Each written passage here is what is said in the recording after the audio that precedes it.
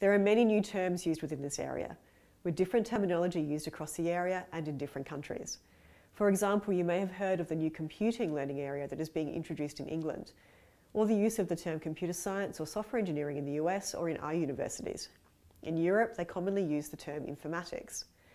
You may have also heard the phrases computational thinking or even ICT being used within curriculum discussions. In the national curriculum, Australia introduces this new learning area as digital technologies. While this may appear confusing, many of the terms are referring to the same discipline.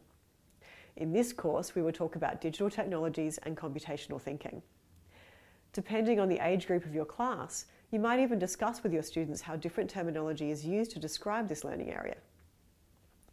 Computational thinking is a problem-solving process where the goal is to produce a systematic solution to a problem, analysing the problem and developing a solution that consists of a sequence of defined steps that need to be undertaken to solve the problem, as well as determining what information or data is needed to solve the problem. This structured approach to problem solving builds on problem solving skills that you're already using.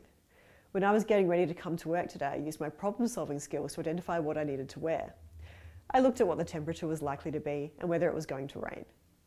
And then I analysed what that would mean in terms of what clothes I should put on and what shoes I should wear. This process consisted of my gathering data and then logically thinking through a sequence of steps and decisions to help me achieve my goal. Digital technologies and computational thinking go beyond learning how to use technology to understanding how to create technology. This is what makes it different from digital literacy and the ICT capability, and is critical for our next generation knowing how they can create new technology-based solutions to their community's problems.